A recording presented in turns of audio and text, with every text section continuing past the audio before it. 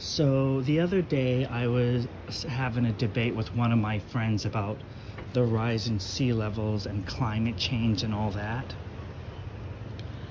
And I brought up how scientists like Dr. Roy Spencer or Dr. Tim Ball talk about how the climate's always changing, about how historically speaking the planet was warmer during the Roman Empire than it is now.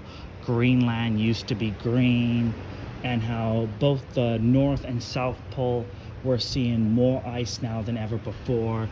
And even if the planet gets warmer, we've seen the planet at warmer temperatures.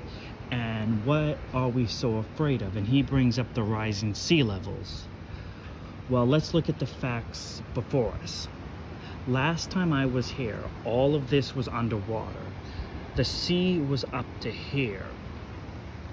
That there, the water was all around it. I remember this. And you just see like the little imprint of the sand going down.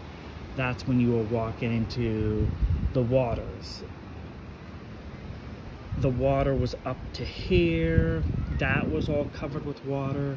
So we're not seeing the sea levels rise, we're seeing them decrease. And we need to listen to scientists like Dr. Roy Spencer, Dr. Moore, Dr. Tim Ball, not Leonardo DiCaprio, Al Gore, or Bill Nye, the science guy who is not a scientist. See the facts.